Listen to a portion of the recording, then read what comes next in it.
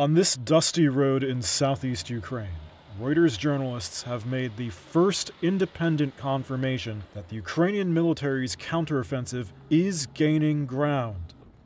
Now in its early stages, although Russia's government hasn't officially acknowledged the loss of this village or several others. This is the village of Neskuchne in the Donetsk region. It once had a population of several hundred. Now its streets are silent except for artillery fire in the distance. Not a single building is undamaged. Artem is a soldier with Ukraine's territorial defense forces and is telling us the place was under Russian occupation for a year and a half. The Russians were chased out 3 days ago, he says, and, quote, "These are Ukrainian lands." It's not clear how much momentum Ukraine's assault is carrying right now, or the losses for each side.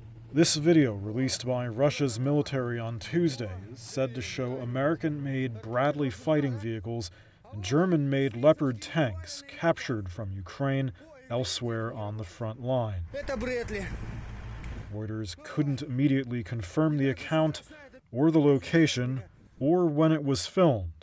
But Russia's made other claims in recent days of destroying Western armored vehicles that were donated to Ukraine. In Neskuchne, 3 bodies litter the ground, said to be Russian forces. Artem says his unit watched how one of them died on a drone camera. The Russians were carrying their comrade and left him here. These are still the early days of the counteroffensive. Tens of thousands of fresh Ukrainian troops and hundreds of Western armored vehicles are yet to be committed to the fight.